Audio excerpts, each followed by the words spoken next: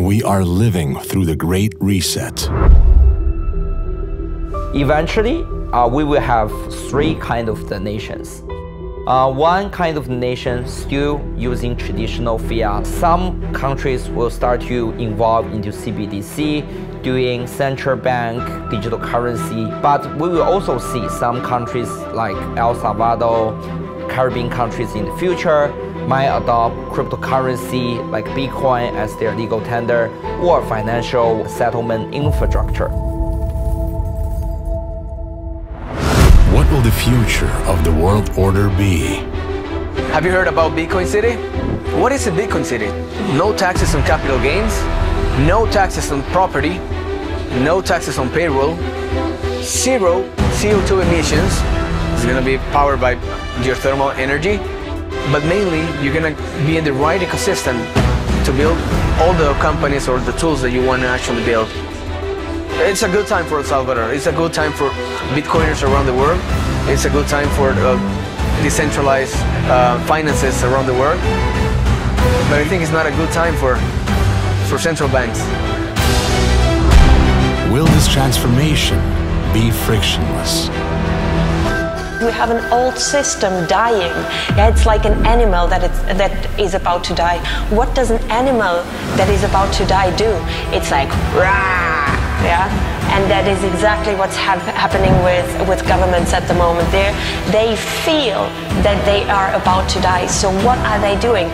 They're doing rah, and rah in this sense means that they implement more control mechanisms, that they implement their own like digitized currencies kind of, but just replicating and digitized old structures. They're not inventing anything new. This is a story of the future. The story of disruption, decentralization, and the impact that Bitcoin is creating around the world. The Future Is Now presents, together with Blockchance Media Unit, GAM Power to the Merchants, and Tron, Blockchance Europe 2021, aligning the future.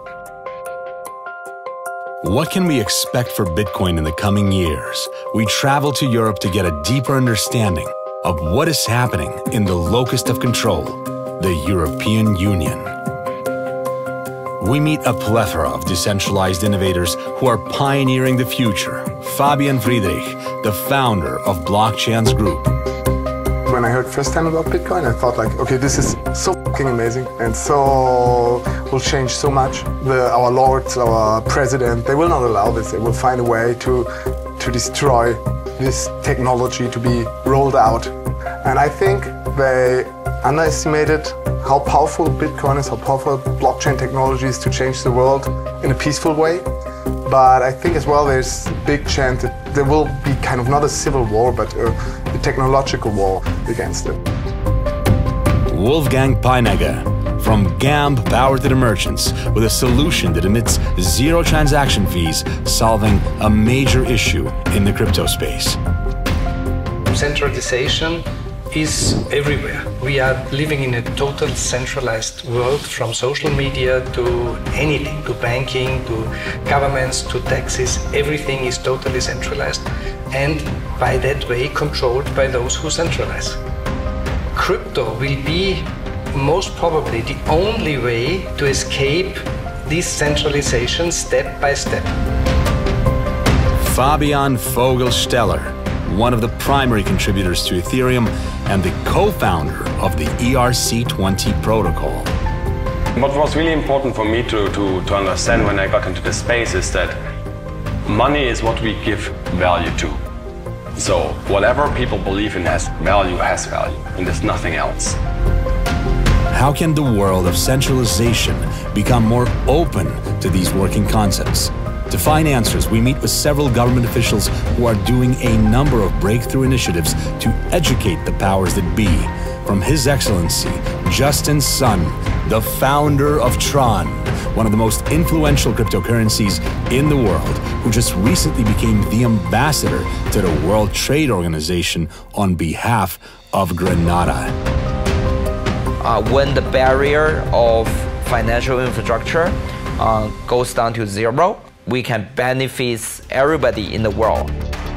To sustainable futurists like Mark Buckley, who are heavily involved in working directly with the World Economic Forum and the United Nations in using decentralized technologies to fuel a greener and an all-inclusive future.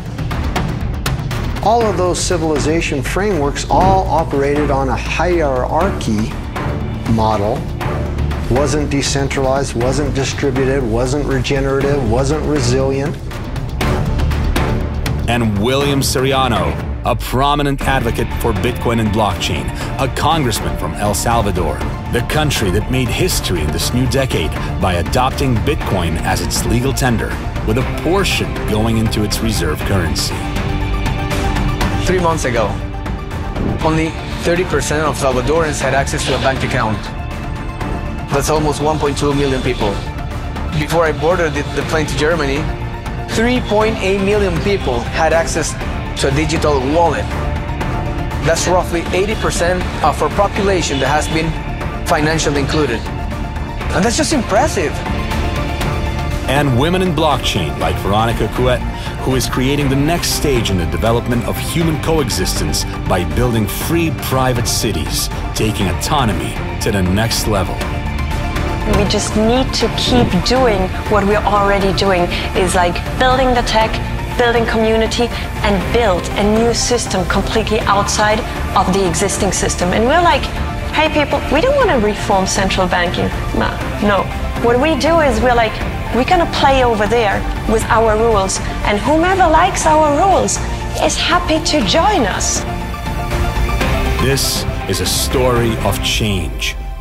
This is a story of changing tides.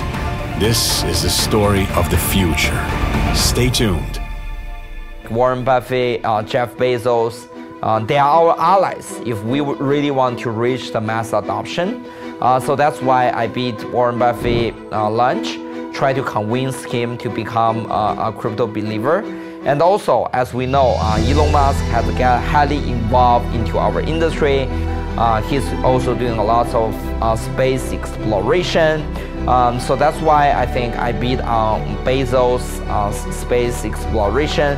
And I will choose 5 warriors next year to explore the space with me, which I think is very important if we really make Jeff Bezos as our friends, and also Elon Musk to continue to develop our industry in the future.